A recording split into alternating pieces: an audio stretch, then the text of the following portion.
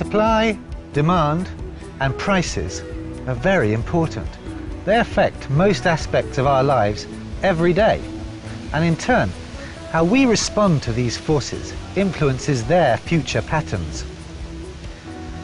Now, it says here that supply and demand are fundamental to economic analysis and among the most important tools that economists use to understand the world. It's a bit like learning to ride a bike. You get on, buckle up, try to find your balance, push off, pedal away and hope for the best. You might fall off, but if you do, you just try again. You learn by doing it. First a short distance, and then, as you get into it, faster, further, and you might find it becomes quite a thrill.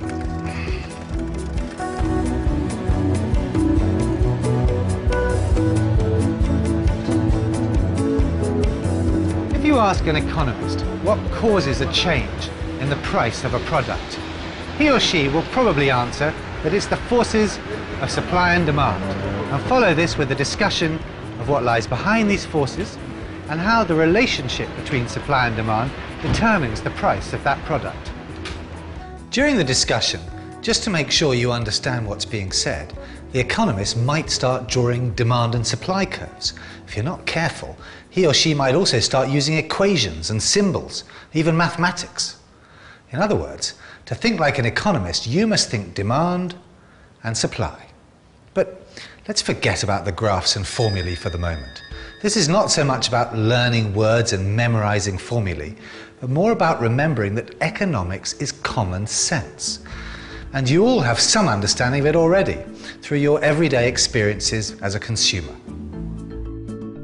All this series aims to do is give you tools to organize and complete your knowledge of the economic world you live in. You'll be challenged to analyze what you experience, to investigate what you see and what you're told. If you work with these tools and try to apply them to the shifting economics in your life, you'll start to develop the patterns of critical thought that suddenly make economics seem logical. Now, resist any urge to just try to memorize everything. The truth is that if you apply the theory to your own life, you'll find economics simpler, more enjoyable, easier to pass, and more relevant. You'll start to really see how it all works.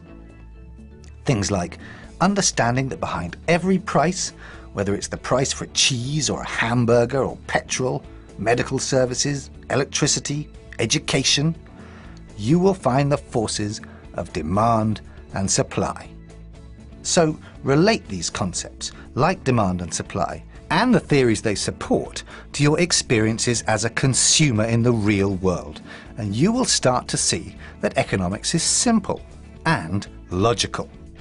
If you remind yourself to apply the theory to your own life and experiences instead of just trying to learn it all word for word, you'll find it all more relevant and easier to understand.